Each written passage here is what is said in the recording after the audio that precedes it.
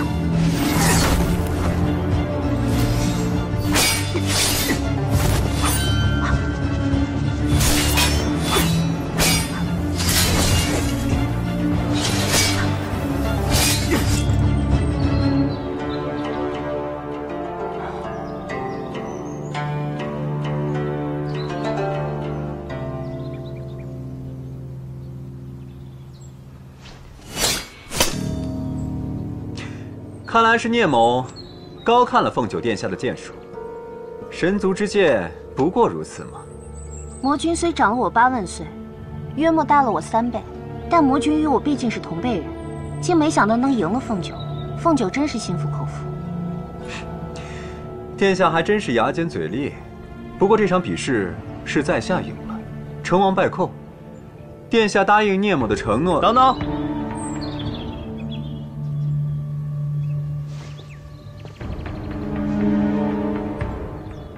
魔君啊，这青丘的冰藏之礼比剑这一环，乃是新君夫妇共同进退的一环。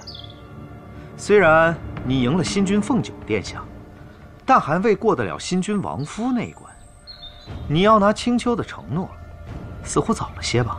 她嫁了，嫁了谁？莫非……既是三殿下所言，大致没错了。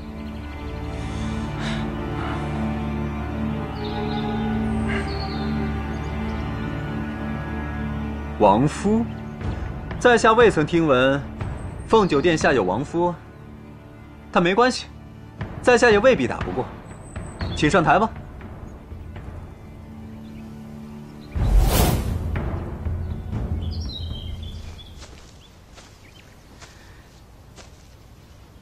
可以开打了吗？我出去磨了个剑。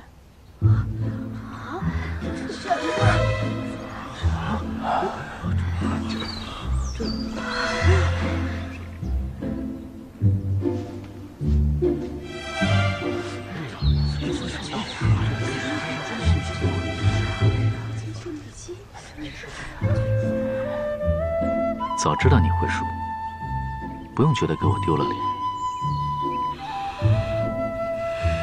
累吗？不累。怎么就输了呢？无妨。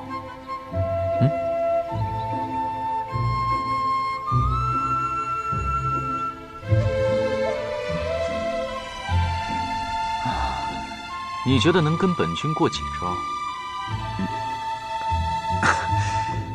帝君抬举了。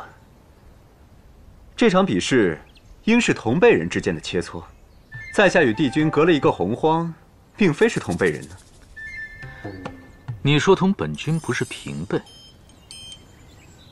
本君为什么同你不是平辈？他是本君的帝后，同本君自然是平辈之人。你方才说你与他是同辈之人，那你同本君当然是同辈之人了。听说你最新剑术，真巧，本君也最新剑术，可见你我有缘。开打吧。让你三招。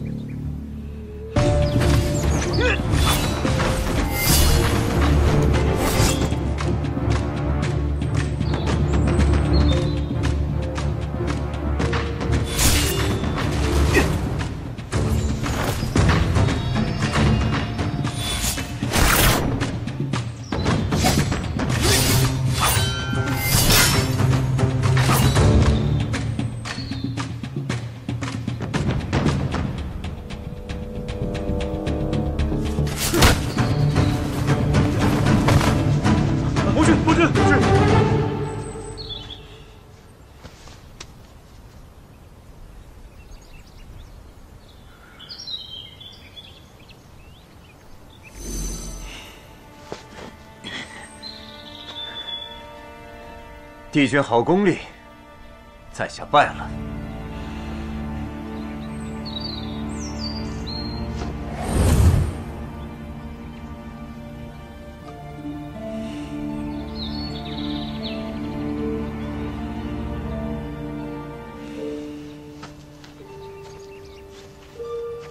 他小小年纪，竟也学会了先斩后奏。哼，我看是有人教他的吧。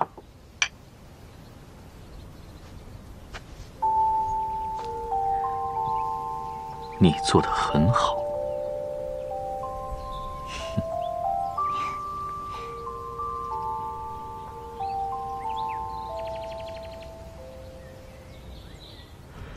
结界确实有红光乍现，属下在密林外侧探测不到更多气息。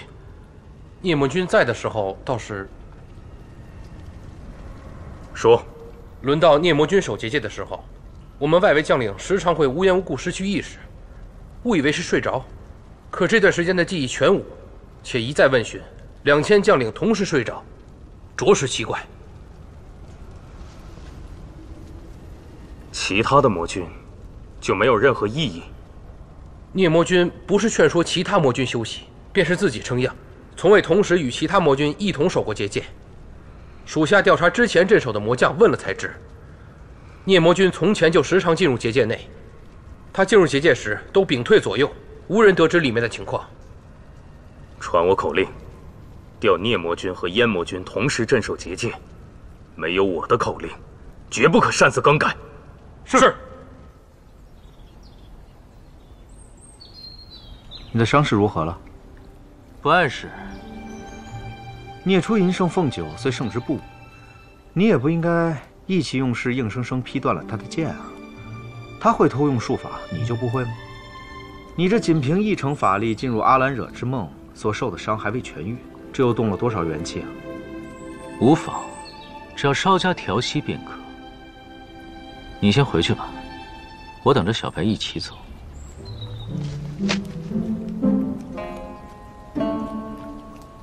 你为何这般看着我？你跟凤九的这段情缘，那句话怎么说来着？真不动则已，一动。 就跟天雷勾动地火一般，但凡与他沾上边的，你都是这般半分都不肯相让啊！哪里还有稳坐太晨宫、不理世事几万年的尊神模样？那跟程昱沾上边的，你可曾让过半分？我去找小白了，一会儿还要同他一起去拜见岳家。你这样孤家寡人的，还是快回宫去吧。 若是有个意外，恐怕过个几万年都没人发现。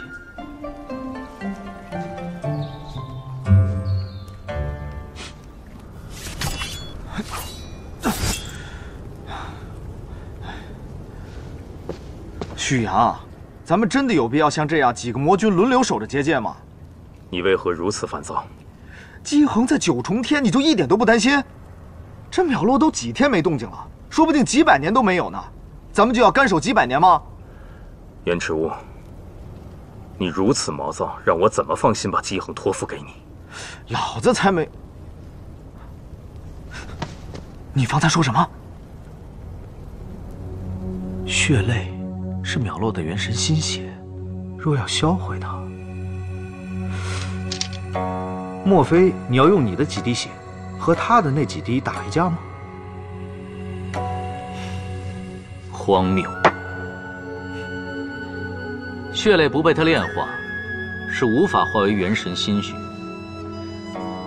若我用赤金血攻击，岂不是先要唤醒他的血泪？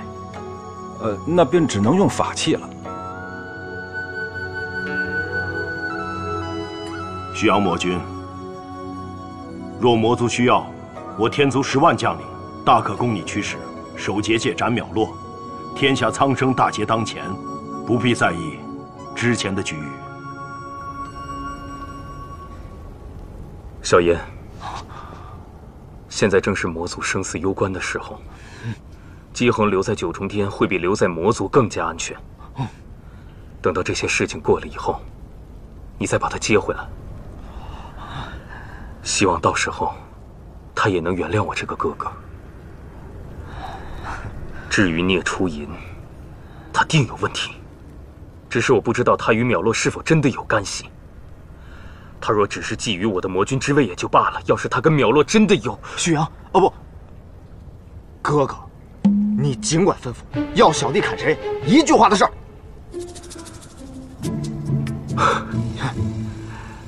小言，没想到到了最后的关头，魔族最值得信任的人是你。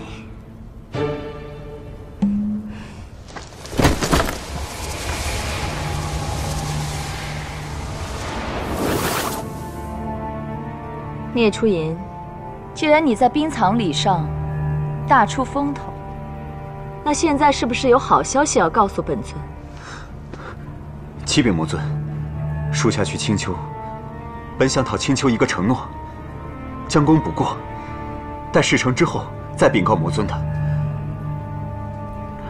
属下想在青丘冰藏礼上赢了凤九，然后讨得他们一个承诺，哄骗他们来魔族供魔尊息事，这样魔尊的功力便可以恢复。之后神魔大战，青丘狐族更是示弱，一举多得。那么说来，你一心是为本尊筹划？正是，但属下没有想到，在冰藏礼上遇到了东华帝君。东华帝君功力深厚，属下打不过他，有损魔族的颜面。你说你和东华交过手了？那依你看，东华的功力如何？是否有什么破绽？东华功力深厚，3招之内，属下便败了。阿兰惹之梦中，我明明已经重伤了他，他紧接着调戏妙意渊，应消耗不少修为才对，竟这么快便恢复了修为。聂初银，从今日起，你每日运送200名魔族弟子供我息事，另外，加速破坏旭阳和其他魔君之间的关系。待他一人的时候，我自会解决。是。说起这桩婚事，帝君千万年来见过的女仙不少，何以独独挑中我家凤九做你的帝后啊？我对她一见钟情。帝君这信口胡说的功力真是越来越深厚了。小女平素顽劣，得帝君青睐，真是青丘之福。如今凤九成了东荒的君位，这丫头毕竟年少力浅，还望帝君一切多帮衬。那是自然，不过上神亦不必担心。小白十分能干，大到除妖斗魔，小到除善手艺，都十分出色。除善手艺？小白做的糖醋鱼，滋味甚好，本君十分喜欢。没错，凤九除了糖醋鱼，那油炸兔肉丸、罗汉八珍、小敏兑鲜参，样样都出色。帝君以后若是想吃什么，随便吩咐他便是。好。娘。我又不是厨娘。再说了，这九重天上难道还没有厨子吗？可不知道帝君准备什么时候办婚事啊？这桩事本君一直搁在心上，本该一出谷就来青丘叨扰，但听说青丘择婿十分严格，小白担心本君这个女婿合不上长辈们的眼缘，而终日忐忑，所以本君也不好贸然拜访。合不上什么？小白担心本君这个女婿不符合青丘择婿的条件，既不是3代世家，目前也无法手握重权。只是事到如今，8荒6合都知晓本君是青丘的女婿了，即便合不上眼缘，也只有请青丘将就一下了。哈，帝君言重了。本君亲自占算过，5月初6就是个好日子，不如今日就定下来。5月初6岂不还剩10天了？这么快，我们怎么来得及操持？毕竟是帝君大婚，简单不得呀。无妨，小白平日素爱热闹，一切都随了青丘的风俗即可。太晨宫管事，仙官重临，行事十分稳妥。太晨宫同青丘一同齐心举办一场婚宴，定错不了。只是成亲的地方，本君虽无父无母，但也想在同生同长的碧海苍陵才好。碧海苍陵，如此圣地，乃是父神赐予帝君成长的地方，怎可被我等去叨扰？怎是叨扰？我同小白最重要的是，也该让8荒的众神在碧海苍陵一同喝一道喜酒，方显郑重。帝君为了凤九，竟然愿意打开碧海苍陵。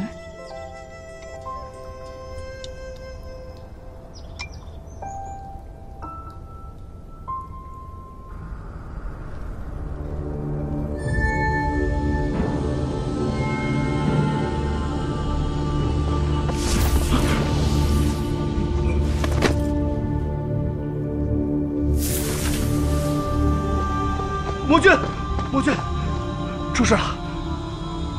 缈落偷走了圣物血泪，血阳魔君，请你立刻前往大殿。什么？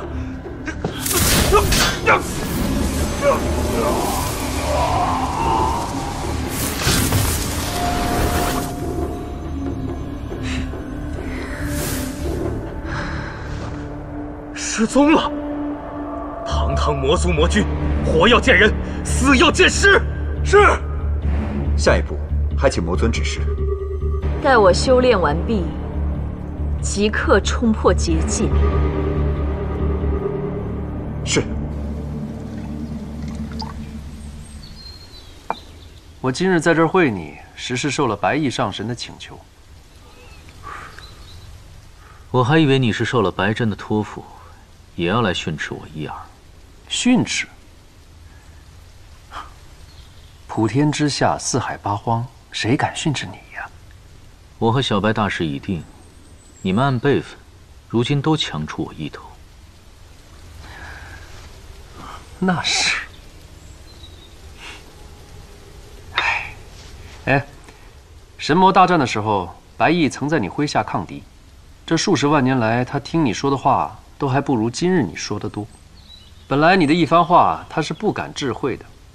可凤九是他的心肝宝贝，就这么被你拐走了，他这心下如何能平？你可知道，他是不赞成这桩婚事的。哦，哈，倒不是嫌你俩辈分悬殊，而是凤九实在为你吃过太多苦。凤九当年为你做的那些事，白翼现在已经全部都知道了。身为父亲，他甚感痛心，对你呀是耿耿于怀。他的心情，我可以理解。哦，你理解？你做过父亲吗？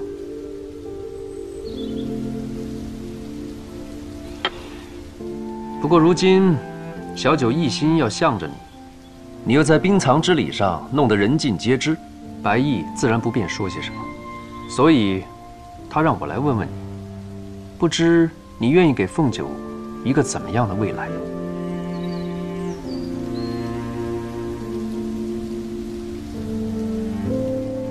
白衣上神需要本君一个承诺，本君了然，本君亦可给，但这个承诺，却不同于寻常儿女的婚约盟誓。不知是个怎么样的承诺？世间之事变数甚多，每每无常，未来如何，本君亦算不出。若他白家想要问本君要一个未来，只怕是一纸空约。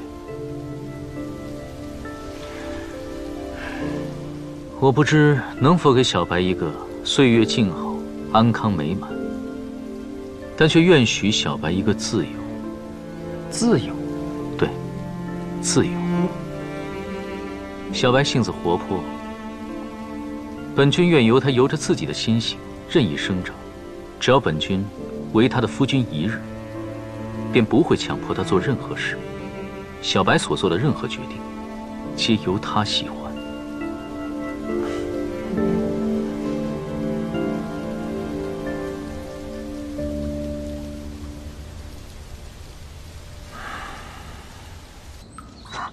我爹同意了。那，你到底是同我爹讲了什么，他才同意的？干什么呀，神神秘秘的？你到底同我爹讲了什么？你不需要知道。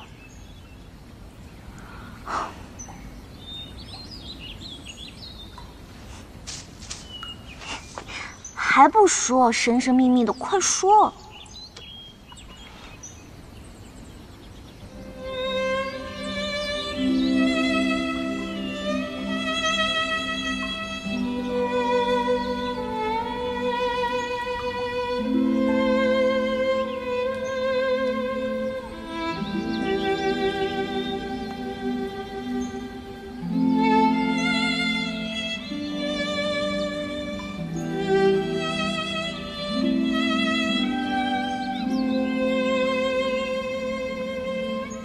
所以，你到底同我爹讲了什么？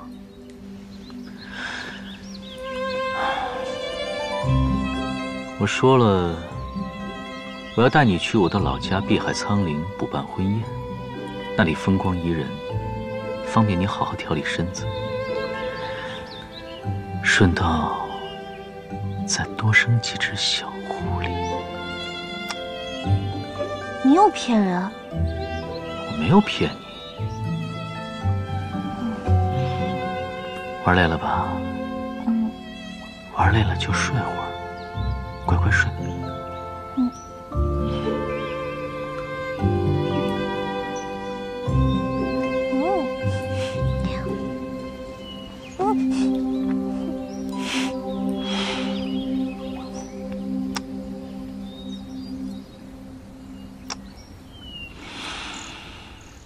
帝君他老人家将玄之魔君聂初莹手中铁剑一招劈开，只见瞬间那厚重铁剑竟如剥笋般剥出2枚，而帝君的苍河正停在聂初莹的胸口，不出1招之内，竟演出此等无论招式还是力道皆变化无穷的高妙剑法。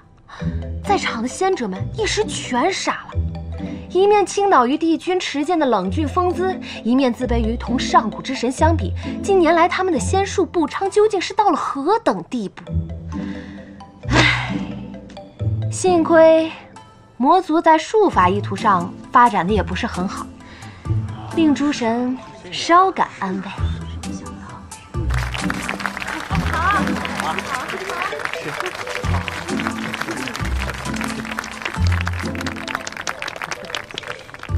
喂，怎么让诚意援军说上书了。这有什么不可以的？